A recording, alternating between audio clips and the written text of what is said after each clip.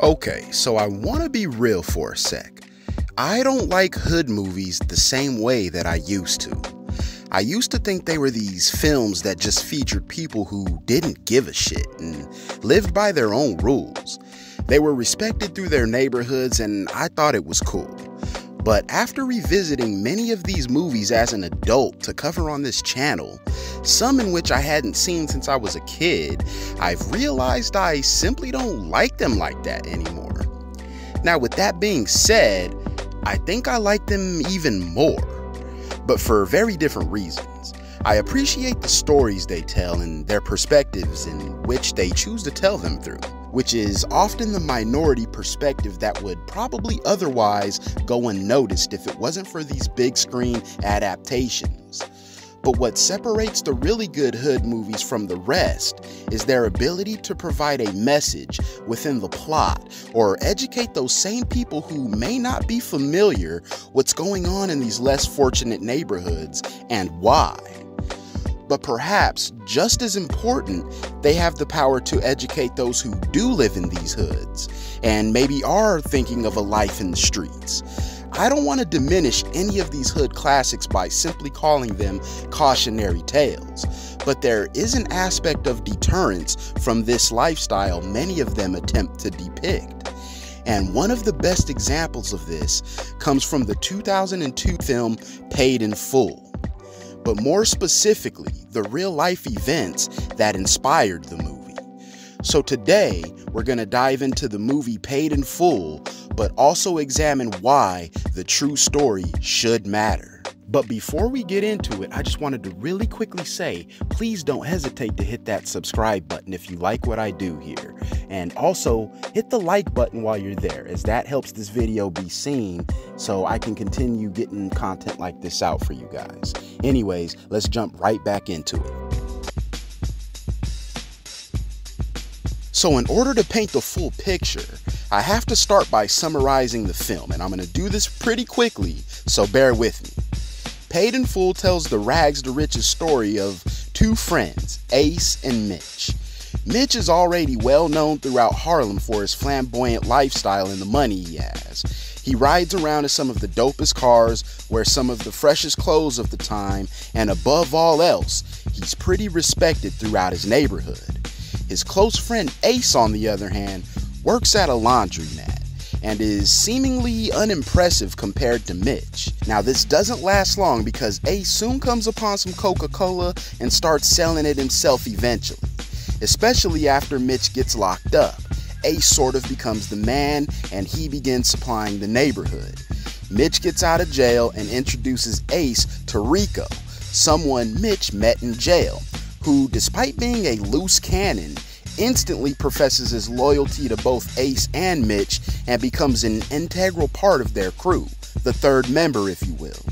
The three men practically run Harlem at this point, and if all of this is beginning to sound too good to be true, it's because it is. Paid in Full is a movie that perfectly shows both sides to the street gang. During their rise to fame, a lot of shit happens. Ace gets ambushed and shot in the head and other places, and although he survives, 3 of his family members are executed in the next room. As for Mitch, his little brother is abducted shortly after his release from prison, and then he himself is murdered by the very people he trusted to help get his little brother back. And if you don't know or haven't put this together, their friend Rico is the one who kills him. Rico ends up going to prison, and if you ask me, no amount of hip-hop music, cool clothes, and cars can drown out the depressing tone of this movie.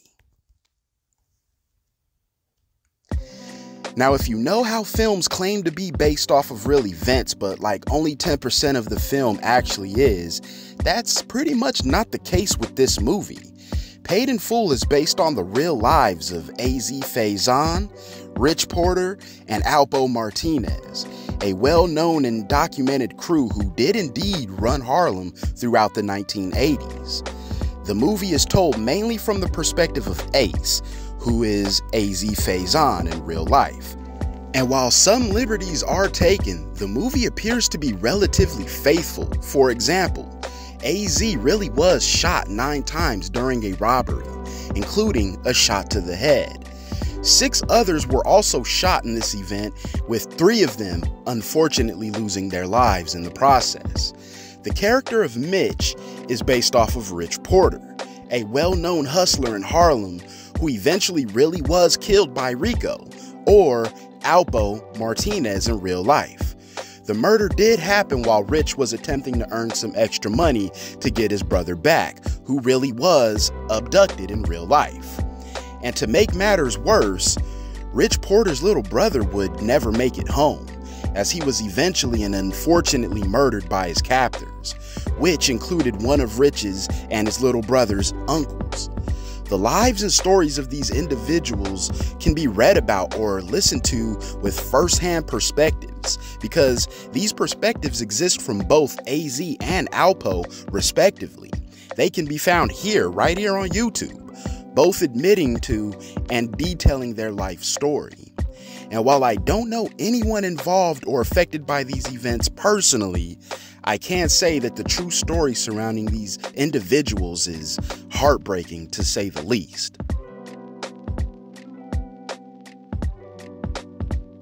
So for me to point out that hood movies are more than just movies would be an understatement. A lot of the shit we see on screen actually happens.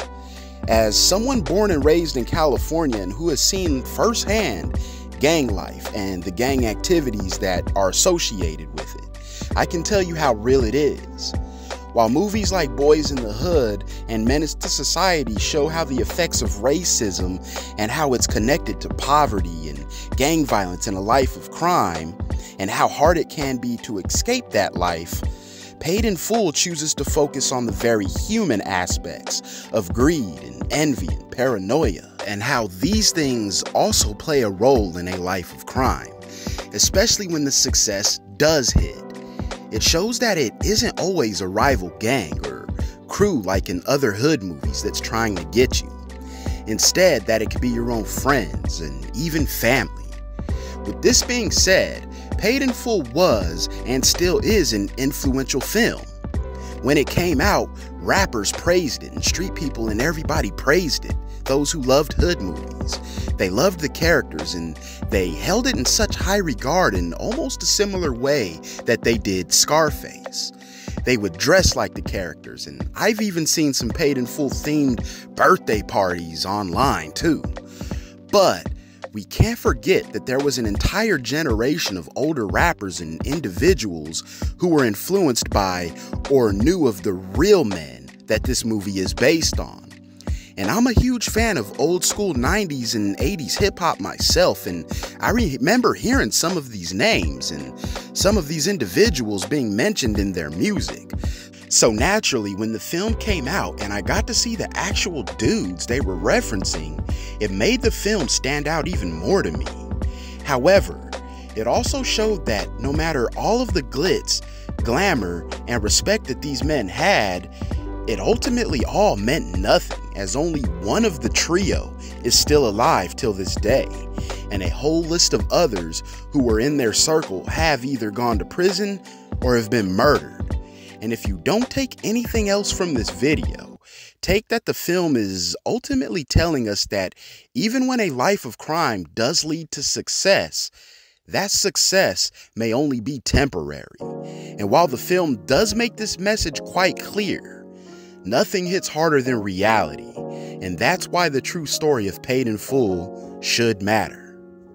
So in my opinion, Paid in Full is one of the best biopics out there, but it's also one of the most slept on and underrated.